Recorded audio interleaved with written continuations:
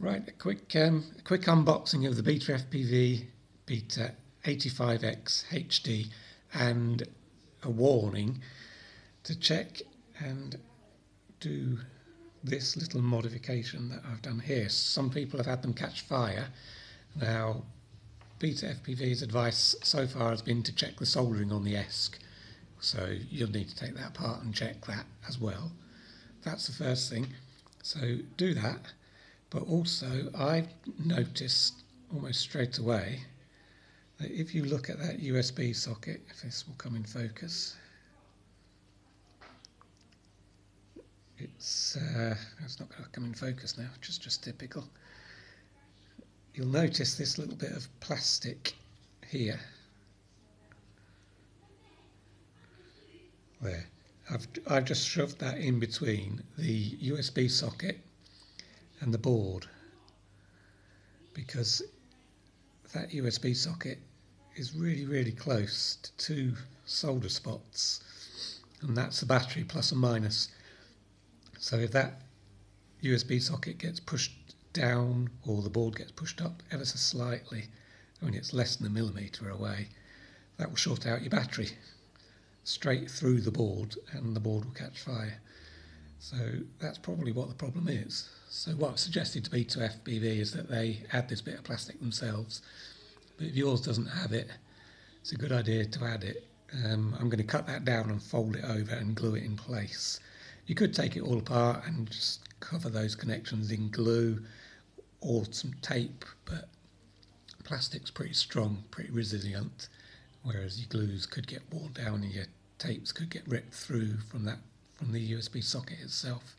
So, but anyway, you need to do something like that.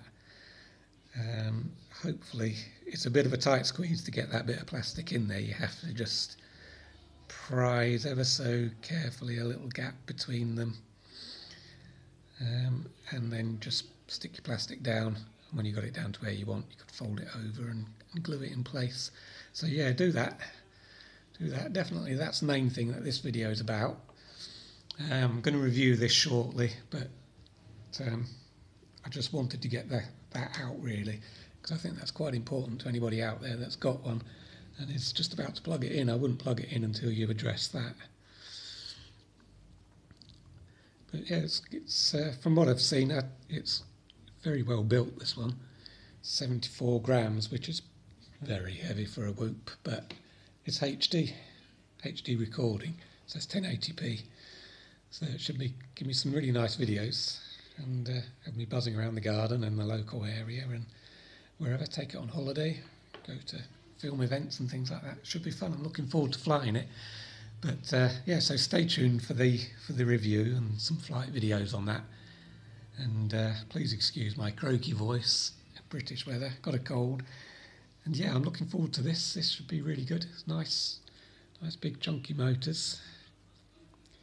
Now, the other thing I've noticed on their website is that although it says 4S, they're now advising to only fly at 3S.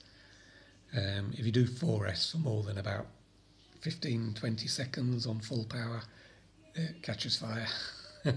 So that's not good. So yeah, I'm only going to try at 3S. From what I've seen on the videos, it's got enough power on 3S anyway to do acro and things. Not as fast as your proper little fast ones that only have the normal camera on, but you know, it's 74 grams, it's HD, it's not really going to be for racing, purely performance.